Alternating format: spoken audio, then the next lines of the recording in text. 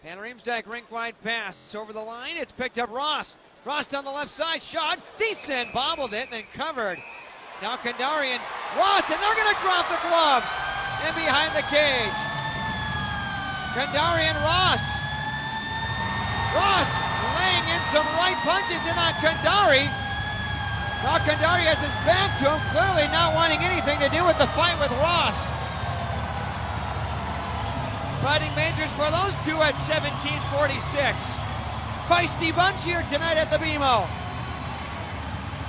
Ross will head to the dressing room and join the brief.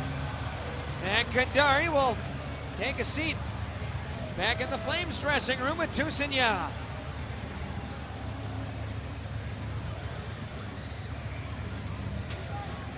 We've seen Mark Cundari around these parts plenty of times. I'm pretty sure he's not a fighter. Does have 55 PIMs on there, though, so he dropped the mitts before. Kind of got stuck in an awkward position in that fight with Ross, and Ross landed a couple of good rights in on him. Face off to the right side.